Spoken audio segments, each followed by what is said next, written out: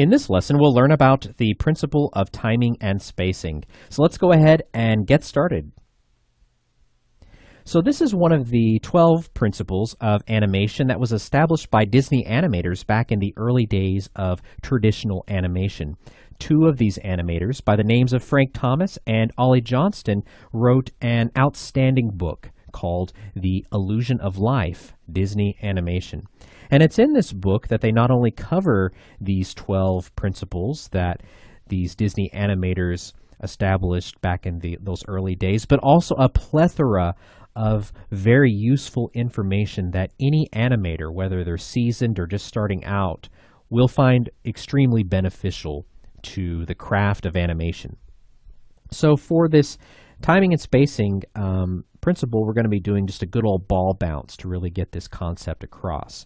So I've got a group here titled Ball Bounce. We have one layer here for all of our drawings for the ball, another layer here just for our ground plane, and then another layer here that I've titled Arcs. As we draw these different drawings for this ball, we don't want them to be zigzagged and all over the place. You want to have a specific path that it's following. This is going to allow it to feel very natural, just as if you took a rubber ball and threw it across the ground. It's not going to zigzag all over the place as it's bouncing, unless it's the ground plane is uneven or has different objects on it that are causing it to move in different directions. But if it's just a flat ground plane, you're probably going to get a bounce that's kind of arcing like this, and those arcs will decrease and get smaller and smaller over time. So you want something like this, and if you're doing this example, even using traditional methods that we're using pencil and paper, you want to kind of sketch out this so that you can kind of have an idea of where to put those drawings. So the fewer drawings you have of this ball, right, the faster the animation is going to be. It's just less information that our eye has to process, okay? So it's going to zip by. It's going to be faster and more crisp. Now, the more drawings you have, the slower it's going to be, okay? So ideally, you want to have variety of the two. That's going to give you something that's more interesting and more believable. So as we approach the apex of this arc, okay, we want the spacing to become more decreased. We want the spacing to be closer and closer together. And so by having your onion skinning on, which is what we have right here, by clicking on that, or you can click right there, we're able to see the previous drawing. And so as I get closer to the top of this arc, I'm reducing the spacing. You can see I'm kind of coming further into that previous drawing each time to really hold this ball and kind of slow it down as it approaches the top of this arc. Okay, and this is going to give us a sense of gravity in acting upon this ball. Now, you may notice, if you come back to this lesson after having watched other lessons in this course, that we kind of sprinkled in some other principles of these 12 into this lesson. We'll kind of talk more about squash and stretch, slow in, slow out, that sort of thing. So as I reach the top of this arc, I've really reduced that spacing quite a bit, but now we're getting ready to come back down it. The ball is gone as high as it can for this action here, and gravity is going to pull it back down to Earth. And so as a result, that spacing is going to start to increase more and more. And so you can see how I'm increasing that space in between each drawing. All right, and then we're going to have the ball hit the ground. I'm sprinkling in a little bit of squash and stretch, which we'll talk about later on. So the ball is going to hit the ground, and then it's going to start to go back up on that next arc. And you notice how I drew this arc to be a little bit shorter in height, because if this ball were to continue bouncing on, it's eventually going to come to a stop, and so those arcs would be shorter and shorter.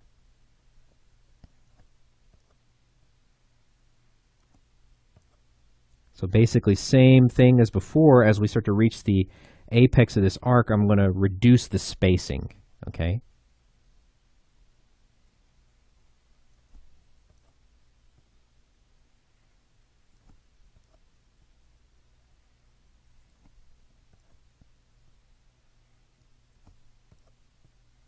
Now we're getting ready to come back down.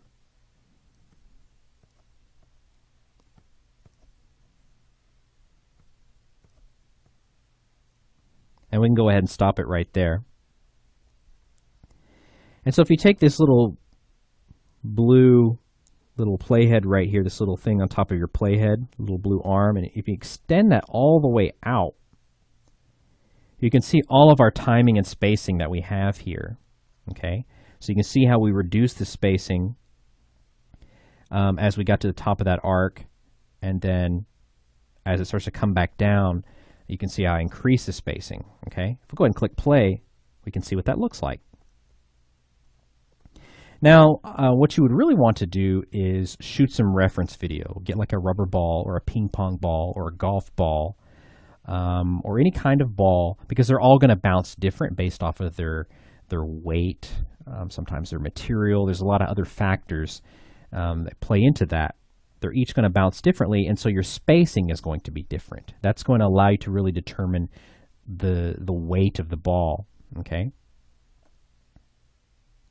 So just kind of playing that. And so now you could come back in here and you could really adjust any of these to really fine tune it based off of what type of ball you want this to be.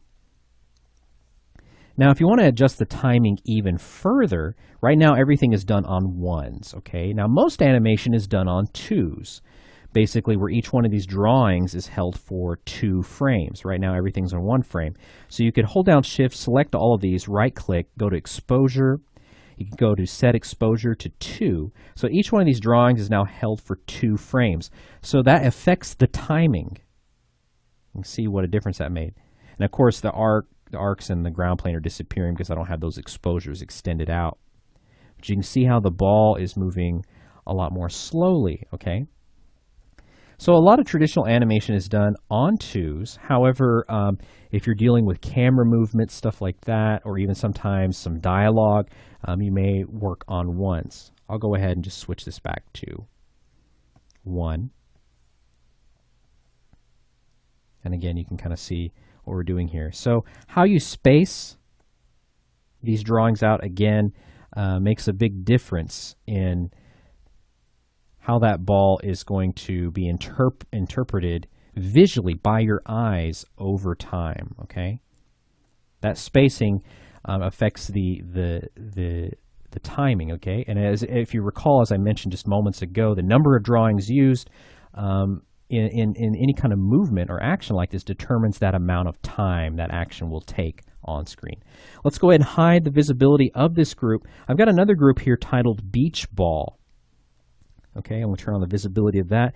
So in this case, let's say you want to adjust your timing and spacing, but you just have one drawing that you're going to be moving using some other tools here in Toon Boom. Okay, so we've got a peg for this beach ball. I'm going to be using this translate tool right here to move this beach ball. And if you don't see this toolbar, this is our advanced animation toolbar. If you don't see it, come up to Windows, Toolbars, and just make sure you check mark Advanced Animation right there, and you'll see that. Okay, so let's go ahead and take our little bracket right here for our scene, our frame range, over here to say 30. I've already got a keyframe in place right here for our beach ball, basically recording its place right here in space. And so what I want to do is copy that keyframe. I'm just going to go ahead and hit Control C. And we'll come over here to frame 30. I'll hit Control V and paste it.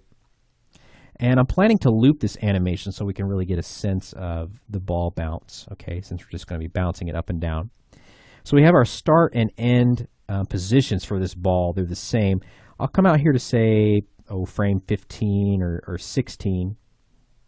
And let's go ahead and with our translate tool from our advanced animation toolbar, let's go ahead and place our ball right here on this little ground plane, okay, and that's that layer right there, okay?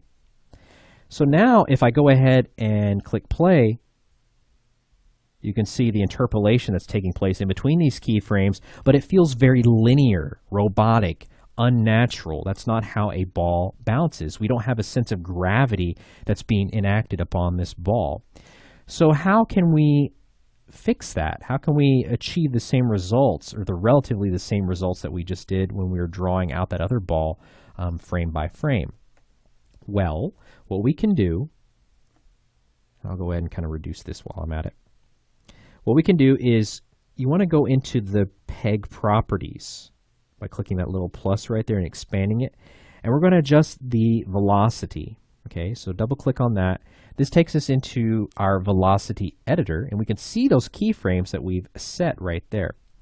So over here is our values, and across here is basically the frames, okay, our frame range. If you ever worked in any kind of 3D applications and have used any of their respective graph editors, this will be perhaps very familiar to you, this overall editor that we have here. So what I want to do is I'm going to select that first keyframe, and when you select the keyframe, you can see the little Bezier handles that it has. And so I want to go ahead and change the overall curve that we have here so that it's not completely straight and linear, which was yielding us the results that we saw that felt very robotic. So I'm basically pulling that out, and you're basically extending that value out just a little bit more right there. And then I'm going to do the same thing over here. And for this middle keyframe, we want to kind of adjust it as well. And so what I want is kind of a curve, kind of like this. Okay? Let's go ahead and click play. And now that starts to feel much more natural. It feels like an object that has gravity pulling it down, and it reaches that apex point where it starts to slow down. Okay? Let's turn on our onion skinning. And so now you can see as it reaches the top right there, you can see how the spacing becomes closer and closer together. But as it comes back down, it becomes further and further apart. Now, I do see, even having done this right here, I do see an opportunity to push this just a little bit further, okay, to make that impact a little bit stronger. So right there, it feels like the spacing is still a little bit too uniform before it hits the ground. So what I might do is on the frame before, okay, I'll go ahead and pull that up just a little bit more. And so now we can see that there's a bigger jump. Okay. So you can kind of see that. I'm just kind of pulling that blue bracket in there a little bit more so you can kind of see that difference. So now if we go ahead and click play, we can see that it has just a little bit more of a stronger impact. It doesn't feel as floaty. Okay. Now again, this is a beach ball, so probably what you would want to do is shoot some reference of an actual beach ball and kind of study it and examine it and break it down, and that'll really help you kind of figure out the overall adjustments that you want to make here in your velocity editor. But you can see how, I'll go ahead and stop that right there. We can still come in here and make further adjustments. Just kind of tweaking that curve overall. So you can see how I kind of slowed it down even more as it comes to the top. That's probably a little bit too unnatural, but you start to kind of get the idea.